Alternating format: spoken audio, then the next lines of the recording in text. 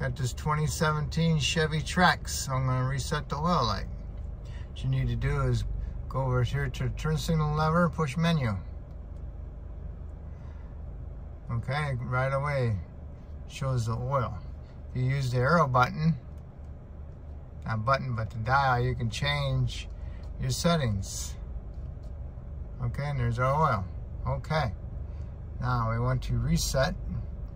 So what we're going to do is push the button in the center of the turn signal lever. Now it says, do you want to reset? And I say yes. So now I'm going to use my arrows and go up. And then now I'm going to hit my button again. And now it's at 100%. Okay. Now you can hit menu, or you can just turn it off. Okay, that's how you reset your oil light.